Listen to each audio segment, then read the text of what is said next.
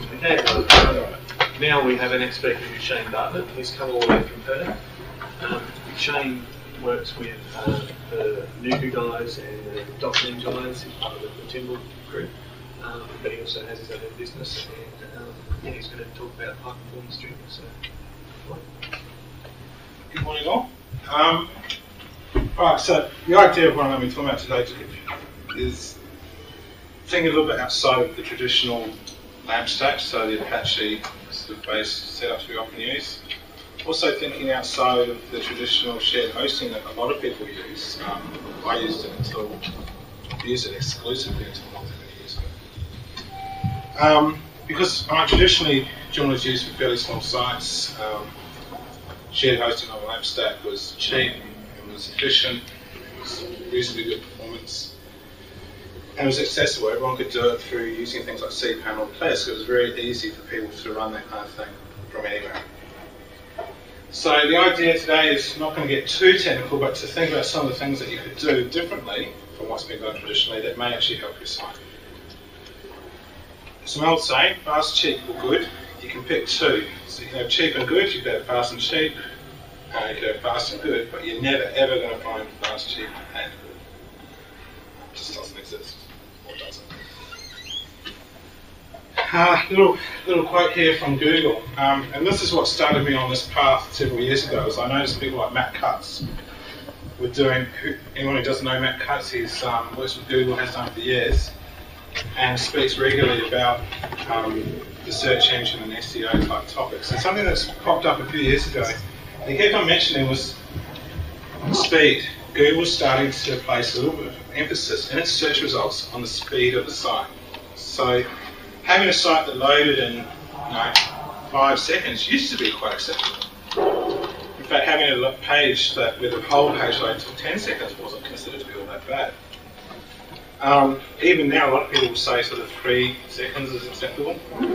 But if you listen to a lot of what's being said, anything over a second is unacceptable, barring your local network performance or something like that. So Google actually had been stating for some time and actually announced officially a couple of years ago that it was definitely a part of the algorithm that ranks sites with speed. And that's what set me on this journey of finding out how I could make my own Joomla sites run a little bit faster. Some of the considerations I took at the time were cost, reliability. Reliability as in uptime. I didn't want something that was a new kid on the block that was still a beta version that was going to fall down all the time.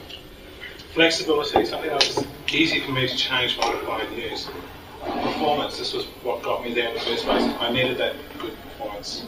Administration, I didn't want to be spending thousands and thousands of dollars on engineers and that to keep this thing running. It needed to be fairly simple to keep running. Likewise support. Redundancy, I needed ways in which I could keep things up if something went wrong, and likewise backups. So if we have a look at the original stack, which who here knows they're using a LAMP stack at the moment, so they've got their sites running on an Apache setup. Shared hosting, everyone using shared hosting at the moment? Who's using dedicated servers for most of their work? Mostly. Cloud servers? Cloud servers? You're using everything. Yeah, bit of everything. Okay, so the traditional LAMP stack, which is still a very viable setup and a very good, and it's a proven setup, and there's lots of people that know how to use it, so it actually ticks a lot of those boxes. The problem I had with an Apache setup was that Apache was a solution that did everything for everyone. As soon as you try and be all things to all people, you start adding stuff that isn't used by people, and you become a little bit like a Microsoft Office program where 90% of what you offer is only used by 10% of the people using you, and then the other 90% of people are only using 10% of your offering. And that's what I thought Apache was doing. It was going down that road of being a little bit too much. For example, to give you an example, I don't believe that a web server and a mail server should be on the same physical machine. The cost of data, cost of processing power, the cost of storage nowadays, there is no excuse to have email and web on the same server. It's ridiculous. The cost is so cheap now, particularly using cloud servers, which I'll come to, that to have one site per web server is actually financially viable now. It wasn't once upon a time, unless you're a big company, but it is now. So I went through and I started off looking at the actual web server itself, and there's a few out there. There's Lighty, there's Lightspeed, there's one called Nginx, which is what I'm normally talking about, and of course there was Apache. I read everything that was available to read as of about 2 or 3 years ago on the various web servers, and I came down to one that's affectionately known as Lighty. You'll see it as Light HTTD. It's known as Lighty as a short name. And Nginx, which is Nginx but pronounced Nginx. And those were the two that I settled on and I started playing with and doing my own benchmarks where I was using environments I was going to be using, so predominantly Joomla. And at the end of it, they were very, very close, but the one that I settled on for various reasons was Nginx. And the main reason for that was it was marginally faster. It ran on a tiny footprint, so the memory usage, the CPU was tiny. Lighty at the time had a memory leak problem. It was building up memory usage, and so it caused problems there. Also, at that time, I don't know if it's changed, Lighty, you needed to use Lua in order to write your HTXS type rewrites and stuff. I believe that's gone now. It actually uses Apache style HTXS now. So that was, I'd settled on Nginx, and I started thinking about the database. I'm like, we'd always traditionally used good old MySQL. It'd been around for ages. Everyone knew how to use it. And MySQL was actually going through a bit of a change. It was just being bought by Oracle. Developers had moved on and created their own version of MySQL. MySQL itself was still there with Oracle. So I decided to have a look at that. And I looked through and actually ended up with one called Bacona, which is a drag and drop replacement for MySQL. It is actually MySQL. Bacona is a commercial company. It is to MySQL what I guess you could say, I was not blank, but Mark Shuttleworth and his crew are to Ubuntu. So they basically created a number of libraries and extensions to MySQL that improved performance, specifically on MongoDB table structures, which MySQL was moving towards. And so I settled on that. I did a lot of benchmarking once again, and I played around, and I ended up settling on Bacona. The next thing that came up was a little thing called FPM, which at that stage was an add-on module for PHP. So PHP traditionally under a LAMP stack had been running under fast CGI, and was quite efficient in doing that, but some developers at that stage had also done the fast CGI process manager, so that's the FPM. What it allowed, it basically it took PHP to another level, just a little bit more, but all these things were little incremental things that, once I put them together, were quite good. And the last thing was I still needed mail transport on the server, so I got rid of the mail server as such. There was no mail coming in. I just needed an MTA just to get the mail out from Joomla. So for that I used Exim, which is made by Canterbury University. It's a very lightweight little thing. It's got basically a drag and drop replacement for SendMail, which is perfectly compatible with the traditional Apache type SendMail. In my Linux, in those days I was actually, using Ubuntu server predominantly. I've actually recently moved away from that and using Debian. My main reason for that was Ubuntu tended to be cutting edge, and at that, 2 years ago I wanted to be cutting edge. I wanted to always have the latest and greatest PHP and stuff like that. The problem is you've also got all the bugs that come with having the latest PHP and so forth. So by moving to Debian tends to hold off a little bit before they implement their versions, and so obviously there's also CentOS, Red Hat, Cloud Linux. Personally, there's fanboys for each. Use what you're happy with and what you're familiar with. I happen to be in that Debian Ubuntu type stream, but I've got nothing against CentOS. I just have never used it a lot, and so I'm not familiar with it. And given I've got to manage these things, I need to use what I can. So Nginx, I'm going to start with the bottom of the stack, or I guess the top of the stack. Nginx has been around since 2002. It came out of Russia originally. As of January this year, it was the second most used web server on the internet. So it actually overtook IIS. Only just, but it's there. Nginx takes a very lightweight approach to serving web pages. It's by no means got anything close to the feature set that you can get out of Apache. It does a really small task, which is serving web content, and it does that, in my opinion, better than any other platform out there. But it doesn't do anything else, it just does that one thing. It can work as a reverse proxy, so if you do have you can have an Apache. If you actually start with an Apache server and you can't get out of that, you can actually stick Nginx in front of that as a reverse proxy, serving your Apache-derived PHP-driven content, as well as serving directly the images and static files. Static file delivery, Nginx does better than any platform partner. It just does. You can stream Flash video out of the box. It's got quite a good small feature set. It's very, very light in memory, which I mentioned earlier, and it'll come down to track why. Its static file performance is good. It can do streaming really, really well. So it's very, very lightweight. And one of the big differences is that in conjunction with FPM, it's not managing PHP processes the way PHP runs as a module within Apache. So Apache actually manages to a certain degree your actual PHP process management. That no longer is the case in this setup. Nginx is doing one thing, which is managing the delivery from the server to the end user, and that's it. It doesn't associate itself with anything else. One of the really cool things which we're looking at the moment, we're actually been playing around with Nuku's caching mechanism. Sorry, not Nuku, Joomla's caching mechanism. And one of the things we're looking at is using memcache a little bit more, because Nginx can actually access memcache directly. So without triggering a process in PHP, you can access memcache directly and deliver that as if it was static content out of Joomla. So obviously you use Joomla to potentially manage that content and the creation of that caching, but then Nginx would actually access it and deliver it to the end user without having triggered any sort of Joomla stroke PHP process at all. These weren't very scientific, but it's just an example across the board. Something I found which was interesting. A German hosting company had done some benchmarks on common platforms. Schneller means faster, so basically small is good.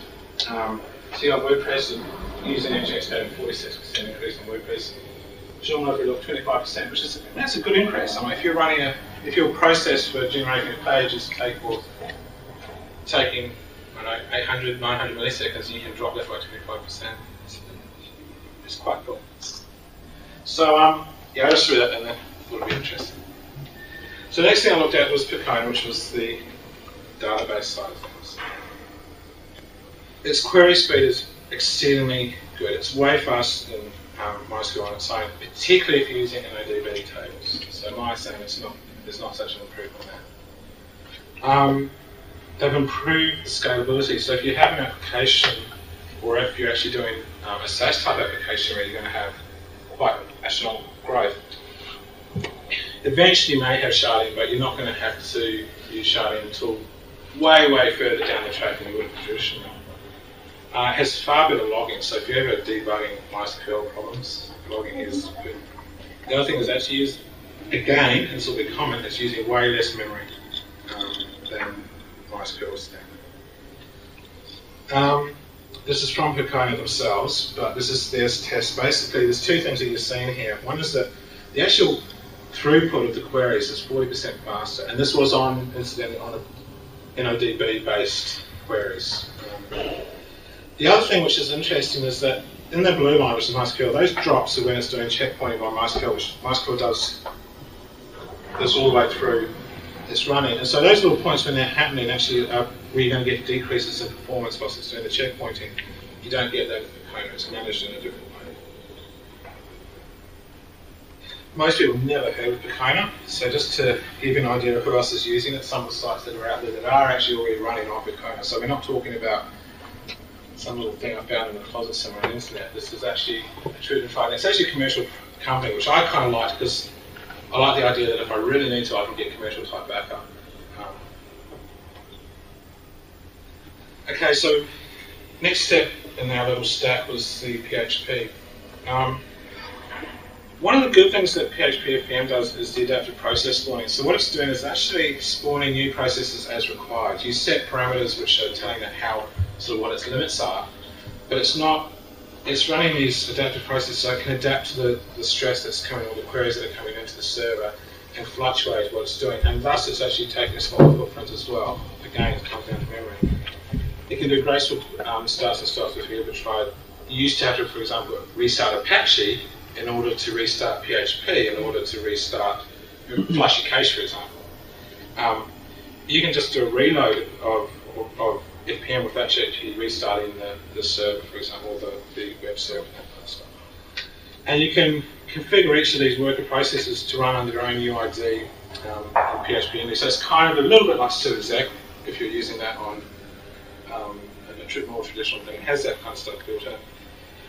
The other tip I found, and this was, traditionally we've all run our MySQL connections and also all our different connections through a TCP/IP pipe. Now what's happening in that?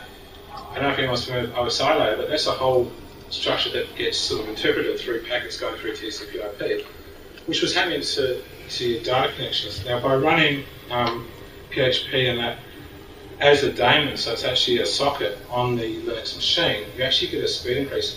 And this is like a 30-second change in your setup to make this happen. All the tools to do it are there, but this little setup will increase your site speed by about 10 to 15%. And it would take you about 5 minutes to implement it, as long as you've got the access to do it. Lastly was Exim. So Exim was it's purely there to send outgoing emails, and that's it. I don't use it personally for any other purpose. As I mentioned earlier, I don't have any other server type processes running on the server. So a web server for me is a web server, and that's all it does. And then I had a look at the actual hardware, and at that stage, I was sort of toying up between VPSs and dedicated servers. I had a couple of dedicated servers in-house, a couple of VPSs that I was getting from various companies. They were all really good. In fact, there was no problems with anything, except they cost a lot of money. They were prohibitively expensive, particularly if I was wanting to run a site per server. So each one of my clients had their own server set up specific to their own needs with their own little tweaks and so forth. They might have a staging site sitting on their server adjacent to their production site and all that kind of things. And I went through the dedicated process thing, and then 2 years ago, I think, both Rackspace and Amazon and companies like that were starting to push their cloud offerings. And for me, it's been Rackspace, although I've played around with Amazon as well. Rackspace for me was always sort of like my starry-eyed, one day I might be big enough to use them, and their cloud offering is incredibly cheap. I'm now running for multiple clients using this stack, dedicated cloud service, using the stack, one site, one customer per server, and it costs them about $15 to $20 a month, depending on the bandwidth that their site's using. And at that cost, $15 to $20 a month, that's actually, and the same can be done with most of the other cloud offerings that are on the internet nowadays. This is where you've got to think outside the square, because this is really, really cheap, and this is really attainable for small businesses. And there are loads of benefits. They're no longer going to fall victim to, for example, a server which has a bad site on it, a site that's chewing through memory and processing power. They're not going to, they're isolated more than they would be in a normal VPS. They are still a virtual machine, but the isolation is a little bit better than what it is in a VPS. The only downside is that it's unpredictable billing. You don't really know what's going to happen. If you had a sudden massive influx of users, your bandwidth's going to go up and your bill's going to go up. But to be fair, it's 15 cents or 12 cents a gig. It's not going to kill you. You can also scale cloud service incredibly easily, incredibly well. We've been playing now, and this can, again can be done in any environment. We just have been using Rackspace with using their load balancers with anywhere from 2 to a dozen Nginx front-facing servers sitting behind the load balancers. We're putting Bacona on a separate service, a couple of master and slave servers behind that. And given the budget that we're using, we're doing that with one place. We've got 6 servers, front-end servers, load balancers, 6 servers, and then 2 database servers. And we're running that whole setup for about $120 a month. And this is a site that gets hundreds of thousands of visitors a month. They were having problems. They had an in-house IIS set up, and they've moved to this to improve their page speed from about a 15-second page load down to a 1 to 2 second page load. And they're doing it at much lower cost. They've not got high cost Microsoft people having to manage the servers and stuff like that. So, a little bit of a comparison, which was this is what I put together myself. So, going back to that fast, cheap, and good, and you'll see that VPSs and cloud are actually not that far off from having all three of those things, which have always traditionally been unattainable. So, some closing thoughts. As I said at the beginning, the idea here was actually to get you guys to think a little bit about what you've been doing traditionally. So traditionally, there was a shared LAMP stack, and it was done because a lot of development, it was cheap. You could get, SiteGround would be a bad one, but I used Rockin for a long, long time. Started off with their shared hosting resale plans, moved on to a virtual server. And it was actually from then that I came to what I'm doing now. But we're actually doing far, far, far more for roughly the same cost we were doing with Rockin.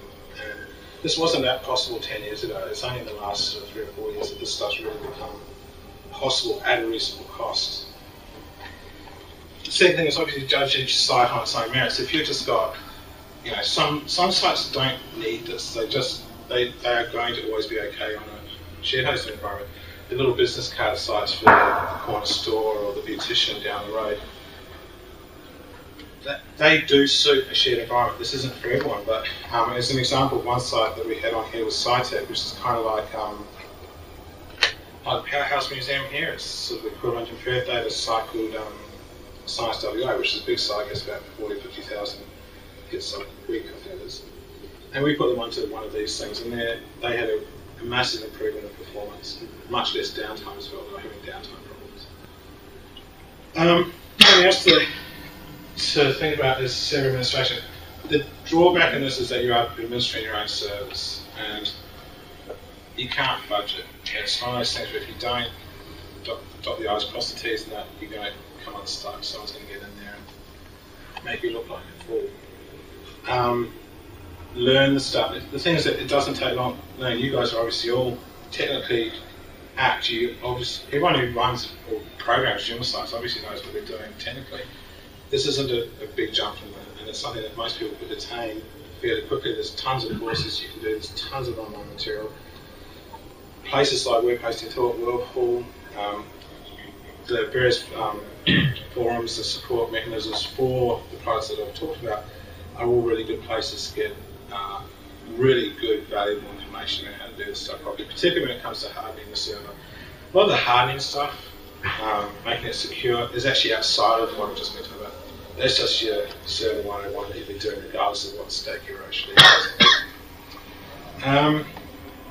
So yeah, think about what you're doing, think about your sites, think about where this might actually be viable, and I would so encourage everyone to have a go. You can get your own Amazon or your own rack space, whatever cloud server, costs you $15 a month, and just play. That's how I started. I was doing all this stuff on cloud servers, just playing around with different setups to see what would happen. If I made a mistake, I killed the image and created a new one in 5 minutes, and I started again. I took snapshots of images. Something which we're doing in my own business at the moment is myself and the techs have been putting together base cloud images specific to Joomla. So if you imagine we've got an image of a cloud server based on a similar stack for our Joomla sites, and whenever we have a new one, we just write out a new image. It takes 5 minutes, new server, new image, ready for that. We know all the work's done. We can maintain that base image and improve that. We're going down the track of using Puppet, or investigating and using Puppet now to manage them. They're getting a bit too many to be able to manage them. That's the answer, without help. But yeah, think about what you're doing, and I'd so encourage everyone to just have a play. It won't cost you much, and the benefits could be actually quite huge to you, your businesses, your customers. And improving both site performance, SEO is actually directly related. That's how I got into it. That's about it.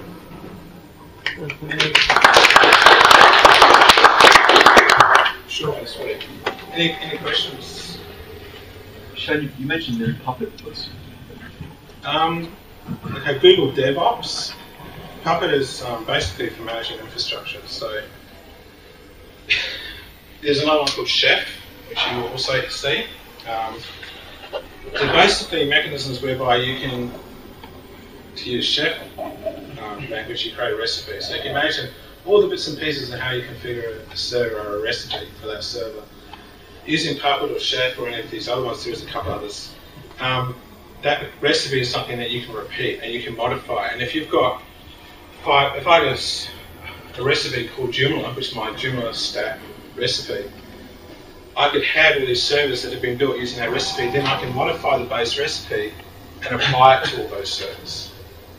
So it's a really nice way of by doing this, we can sort of have our test environment or our staging environment for our base image, and we can apply changes to that, make sure it's not going to break Joomla or WordPress or Drupal or whatever's running on it.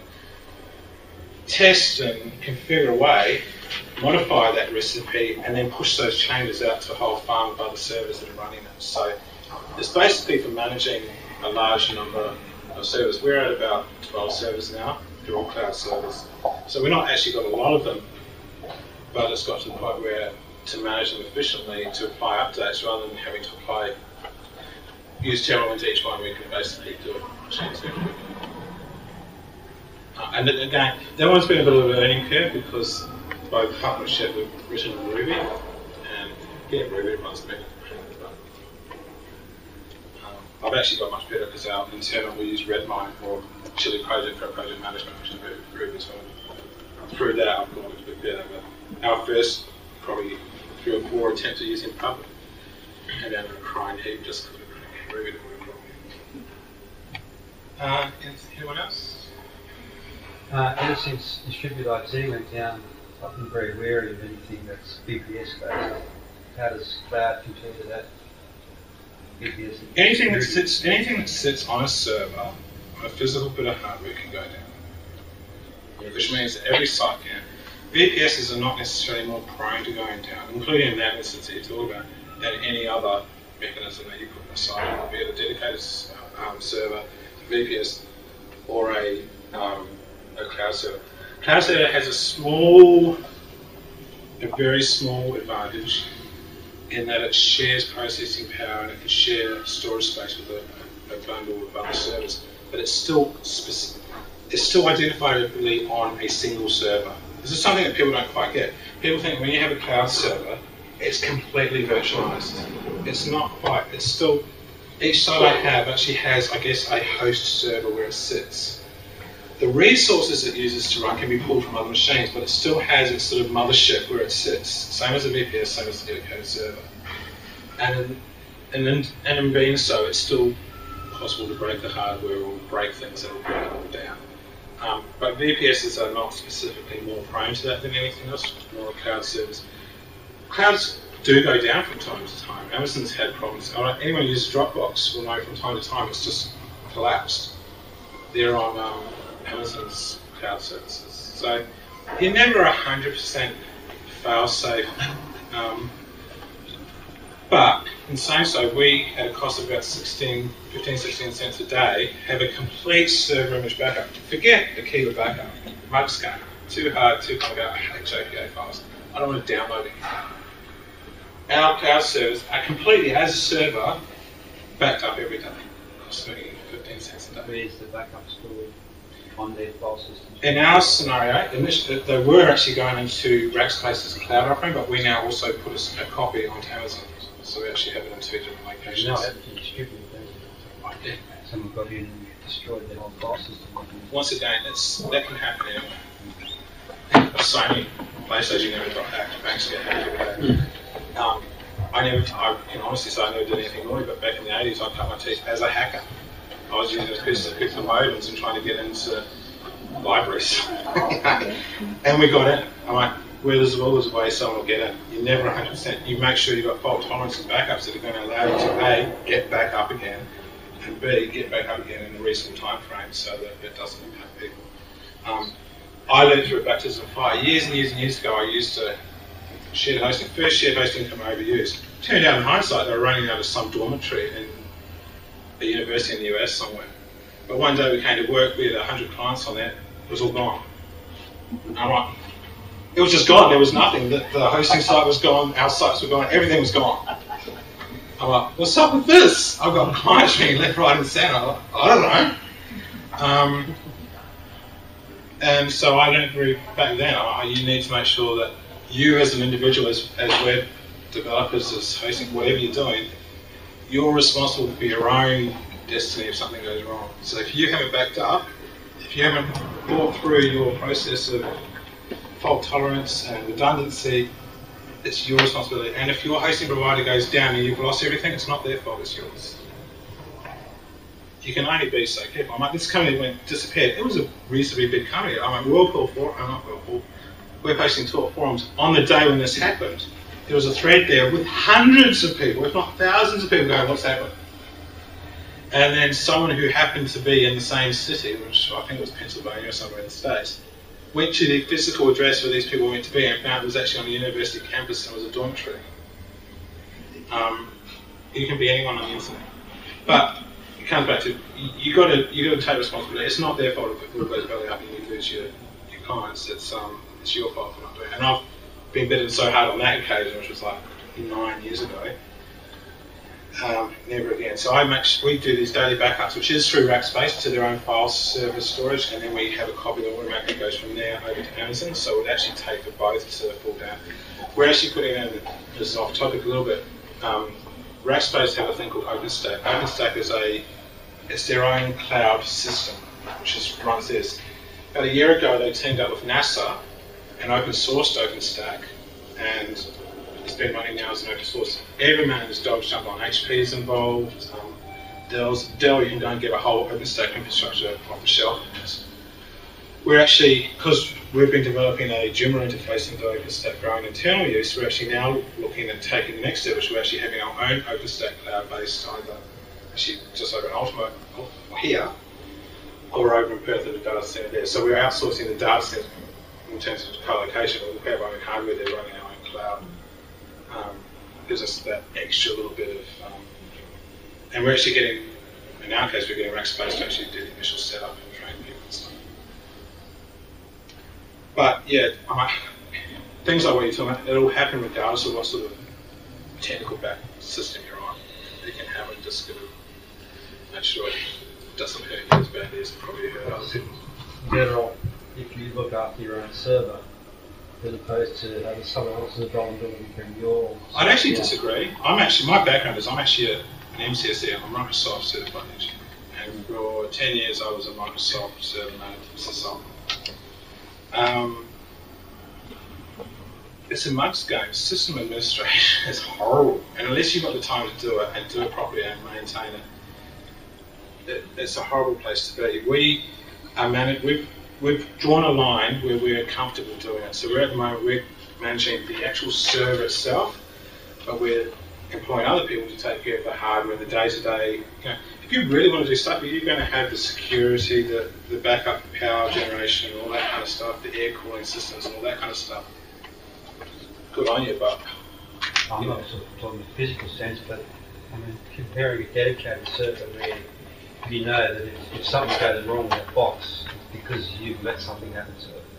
Yeah, I'd rather not. In the virtual, let something happen to it. In the virtual world, like I just recently migrated a whole bunch of sites off IX web hosting onto a dedicated server, because all of their sites, quite a few Joomla sites, but they've all been basically compromised. And we don't think it was because of anything they did. It was more likely something else that went on somewhere within quite possibly. hosting environment. My thought on something like that is, to do an analogy, I'm as mechanically inept as you can possibly imagine. When it comes to what's under the bonnet of my car, I look in there, I just see a black box. I've got no idea what's going on there.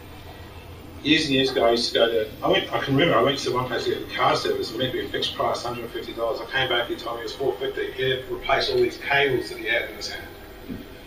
I knew nothing. I had no idea what this was. So I just paid for $150, whatever it was, and took the car home.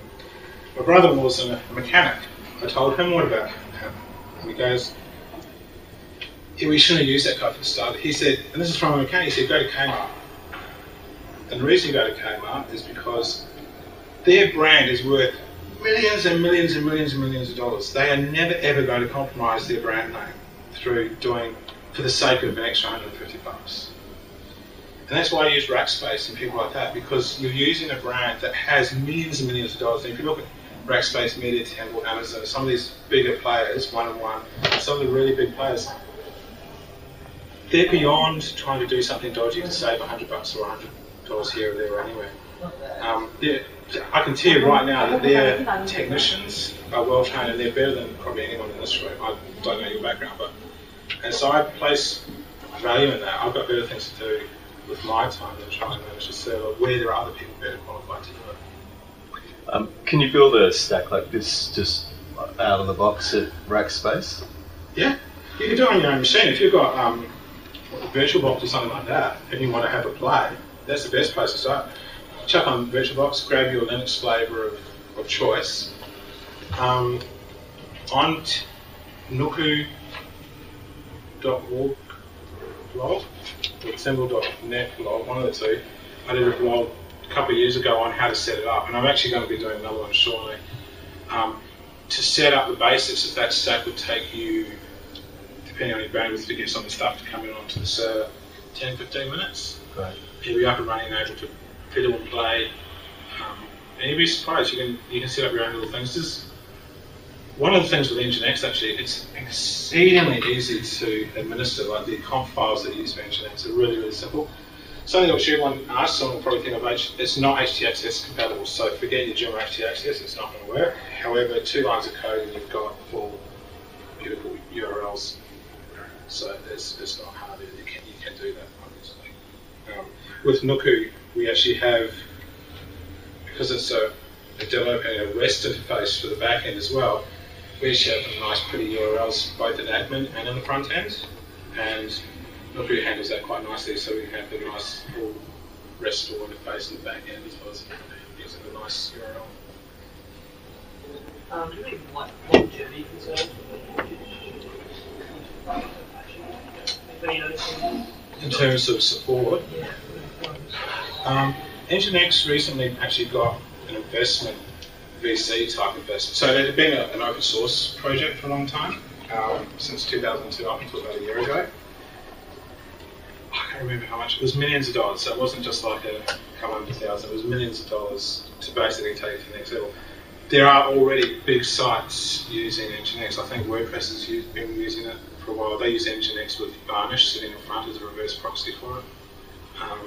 I know that, I can't remember, Acquia's, what's Dreza's Drupal company? Acquia.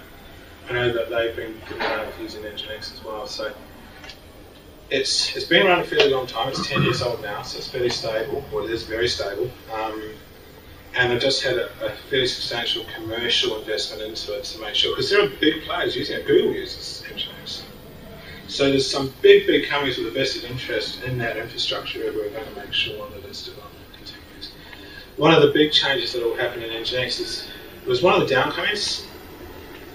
In Apache, you can install modules, Apache modules at will. So if you've forgotten to include PHP, you can include PHP. Nginx, you couldn't. At compile time, what was there, and you weren't going to be able to add anything else into it. So if all the basics are there out of the box, you don't really need to worry. But if there was some extra bits, extra modules you needed, you had to have them in there at compile time, otherwise you had to recompile it. That's actually going to be turned into something more drag and drops, like Apache. They're actually, it's quite interesting, particularly since I got the commercial investment, there's been a lot more plans for Nginx, and they're quite exciting because it seems like they're cherry picking the best of Apache, or the best of Lightspeed, or the best of Lighty, and just bringing those things that are still true to their true cause, which is to serve web pages, but just the things that really make common sense to do. So it's actually quite interesting. I've got no concerns about longevity of that. Bacona and MariaDB. MariaDB is like some of the core devs from MySQL prior to Oracle created MariaDB. They've actually joined forces a little bit. So they're actually working together now to push a lot of the stuff that Bacona have been doing in terms of improving the speed of it. So I have no problem there. FPM, whilst it started as something separate to PHP, as of PHP 5.3, it's now part of the core install of PHP. So you used to have to install it in addition to PHP, and now it's actually in there. If you install PHP 5.3 or better, it's in there anyway. So that basic stack, I've got absolutely no concerns with its longevity. Apart from the fact, I'm a little bit lazy sometimes. I look at what big players are using, because people like Google, Yahoo, probably eBay as well, I imagine, invest a lot of money before they make a decision to pursue a certain avenue, particularly in technical, and if your whole platform's resting on it, you don't just jump in and do that on one person's word. They will spend money and time and effort making sure it works. I used to work for, most of you are probably too young to remember, a company called Gateway, which used to be a big player in IT, and I used to work for them when I was in Sydney. And before we went to market with anything, I got tested and retested and quality checked. And there was a guy actually here, a guy called Hunt Beamate, who was amazing. He would rewrite the BIOS, like the old Phoenix BIOS from on a Windows machine. He was in there rewriting it to make it, tinker it to make it work with our hardware set better than it would out of the box. So these big companies, they spend a lot of money. And so I follow what the big players are doing. And rather than spending 10 years to investigate something, you know, I actually use, I know everyone likes Git, I actually use Mercurial as well. And one of the reasons I actually went to Mercurial first, partly because for me getting investigators to Mercurial seemed to be easier at the time than getting to Git, because I was doing Beheading at the time. But also because Google was using it. And I thought, well, if I'm investing the time, then it must be alright. I still now use Git and Mercurial. Anyone else? Double barrel question. Do you give your clients some sort of control panel to their hosting, or? Okay, we've just, yes and no. In that stack, no. They have actually no access to the server. We don't even put FTP on there. The only access in is through Shell and SFTP. So if they want something, that's what we're here for. That's why they employ us to do it. We're just about to go to market in the next 6 weeks with shared hosting. It's really just to get people in the door. But what made us do it, the reason we're doing it is because Plesk 11 now comes out with an inbuilt ability to actually run Nginx as a reverse proxy. So it's still running Apache, but it's got Nginx up at the front, which does actually improve performance. And because we're using cloud service, we wanted to actually have a smaller footprint. So we're actually going to market with that soon. So in that case, they have Plesk, obviously, they can get to, but once we get to the dedicated cloud service, they have no access whatsoever. Second question was, where do you stick your client's email if you're not used? Okay, most companies run Exchange if they're a client size. If they're not, we will politely suggest, we actually use and quite happy to suggest Google Apps as an alternative. For those who are running Outlook and stuff, Outlook can connect to it, iPhones connect to it quite happily. Macs, unfortunately, is still a bit of a fairy tale trying to get it to properly. But if they still want something, we'll quite happily set up a hosted Exchange server for them. We can just as easily run Exchange in the cloud as we can anything else.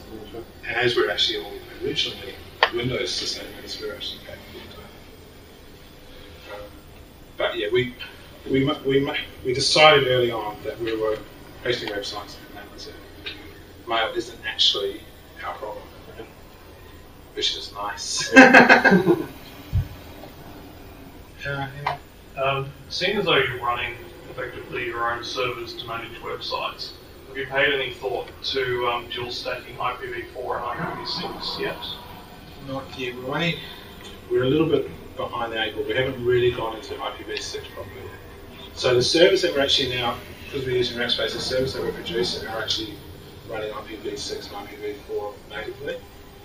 But we haven't really invested much time around that. It's on the to-do list. But yeah, we probably will do. Just haven't got there yet. Just a quick one. I've used Nginx and Pacoda as well, and the performance is great on both of them. Have you ever actually encountered where you come to a solution where, oh no, I really do need Apache for this over Nginx because of, like you said earlier, it's got a lot of additional bells and whistles that some people want? No, but we haven't yet. I'm not saying we never will. We haven't yet. I thought I was at one point because I was trying to run some Ruby stuff on a server that I set up for PHP. And at the time, I'd only ever done Ruby using Apache and Passenger, which is and I thought I had to do that, but it turns out I was able to run Ruby through Nginx as well. So, but also, I think, and this was part of going back to someone else's question, like, We don't host email, we don't host anything. We are doing one very small feature set and trying to do that well. And so a lot of that other stuff that Apache does, we actually flat out refuse to do. So that kind of kills that one. We try to do something very, very specific and do that well. And it does mean we can't do everything, but we're very happy with it. Is there something like PHP live in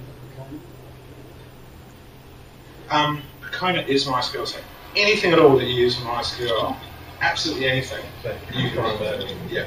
In fact, the actual process, the process itself is MySQL. It actually identifies as MySQL. To MySQLD if you're looking at the process page of Linux. So, if you imagine Joomla, you've added some extensions that made it better, and then you package that up and send it out into the world, it's still basically Joomla. That's what they've done. So, you're completely 100% compatible. You can download. I mean, you can take a database that's sitting on Pacona, just install it into MySQL and run it. There is absolutely zero problems with that. So if you use my PHP mine, and actually one that's worth looking at is I've got a new front end interface that now it's completely gone stuff. Chive. It's built on U framework, which is another PHP framework. Done a really beautiful MySQL, web-based MySQL interface. But yeah, you have absolutely no problems at all. Something else which you can look for if you want to have, if you're on a Mac, it's MNPP. You'll find it on GitHub, and it's kind of like MAMP if you're using a Mac, only using Nginx and Pacona actually. And we've actually forked it because they've included Python and stuff, which we didn't want, so we've actually forked it, and we'll actually release it. When we release it, we just call it Engine, and it's just basically a map using Nginx. But there is one there you can use out of the box now. It's got a bit more than what we wanted, so we're doing a stripped down version of it that we'll use internally. But if you've got a Mac, you can play with that. I don't know if there's a Windows equivalent to it. There might be. What's it called? MNPP. So it's Mac, Nginx, Pacona, PHP, I guess. But it is unfortunately Mac only. But it's a starting point that you could try. And VirtualBox or something like that, a virtualized local machine or else a cloud server is also good because you can just destroy it and restart. Now, I've seriously built, destroyed, and rebuilt hundreds of servers in the last couple of years, just playing around. Take an image I already have, set it up, try something, it breaks, I just kill the image and start again. Something cost me 20 cents or $1 to do it. But the main thing is I really, really encourage everyone to at least have a play. If you're interested enough to come to this talk here, then I'm pretty sure that most of you will find it as a pleasant experience. And it's not that hard. Probably the hardest part of the learning curve will actually be Nginx's conf file, which is actually a really, really simple one once you understand it. It's actually incredibly powerful. And once you start writing conf files, they're actually a lot. It's like a C syntax. So if you're writing PHP and you're writing this conf file, they're actually almost identical in their syntax. They're actually quite readable if you're used to writing PHP. Anything else? Does Nginx support Google SPDY project? Sorry, Google's SPDY project on Nginx? I don't know. I'm not saying no. I actually just don't know. I'm not sure. Something I could try and find.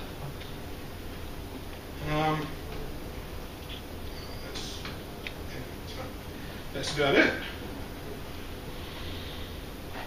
No last minutes? We're done.